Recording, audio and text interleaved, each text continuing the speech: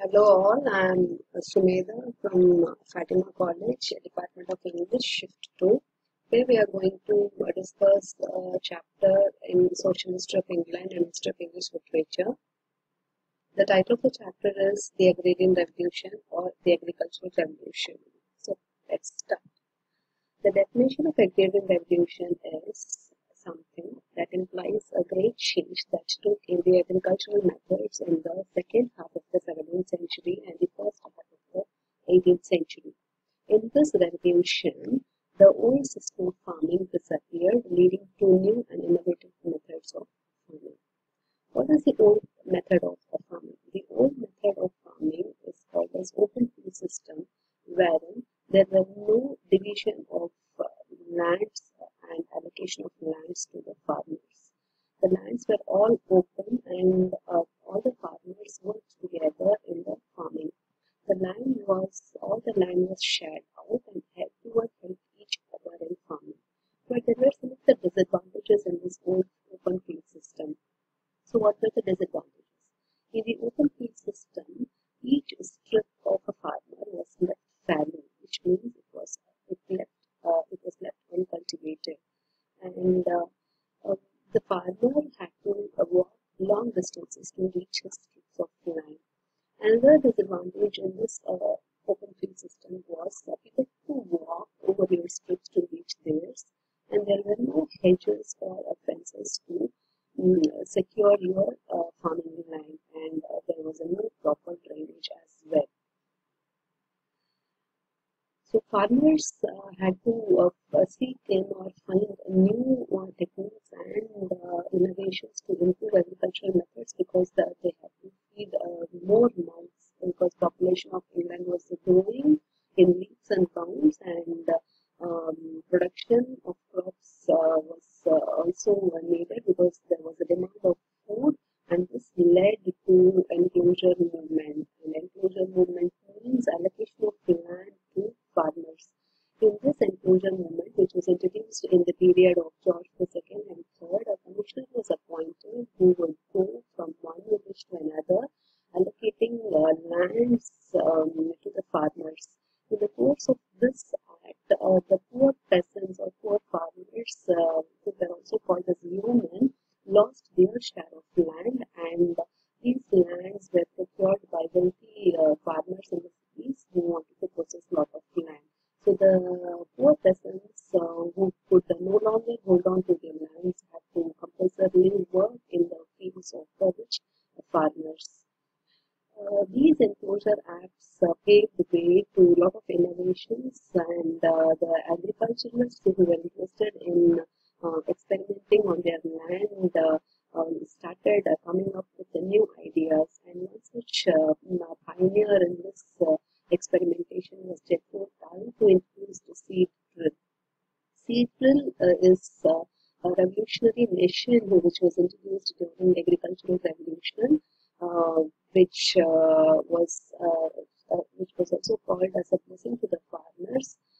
This seed drill helped the farmer to sow seed at proper places, and Jethro Tull also insisted in the proper selection of seeds for better quality and better yield.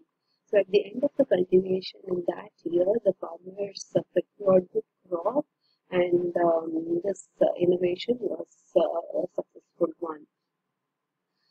After Jethro Tull, the other person who followed the path of Jethro Tull was Charles Townshend, who was the brother-in-law of Horace Walpole, the then Prime Minister. Charles Townshend introduced crop rotation, and this 4-field crop rotation was done yearly. This technique was largely advantageous to the farmers because the fallow lands were no longer left free, and all the strips of land were put to full utilization.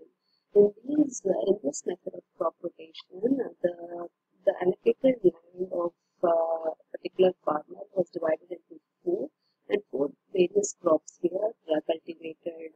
For example, the crops, namely wheat, barley, turnips, and clover, were cultivated in a year, and the next year these crops were rotated in different places. So the land was rich in nutrients and it could give rich and nutritious yield as well. The other person who followed the path of Jethro Tull was Thomas Cope. He was from North Cope, who introduced bones as manure. Thomas Cope also introduced artificial food for the cattle, which was called as oil cake. Thomas Cope also set up a lot of discussions and meetings for growing farmers, and the farmers would come to his house for meetings, and a lot of ideas and thoughts were shared regarding good cultivation and farming. Thomas Bakewell is a man who was concentrating more on revolutionizing stock breeding rather than arable farming, which was the concentration of other farmers. Robert Bakewell was more interested in breeding cattle and especially sheep, which was reared for its wool.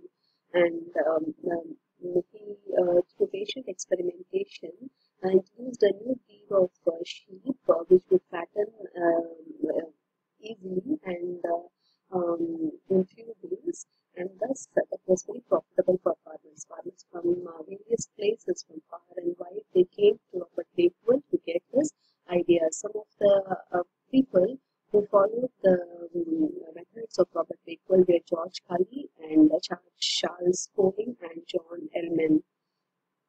The king at that time, George III, also supported the farmers in their innovative methods and techniques in farming, and for his support and royal patronage, he was also called as Farmer George. He revolutionized agricultural methods, and also, in order to support the mushrooming farmers, he had set up model farm at Windsor.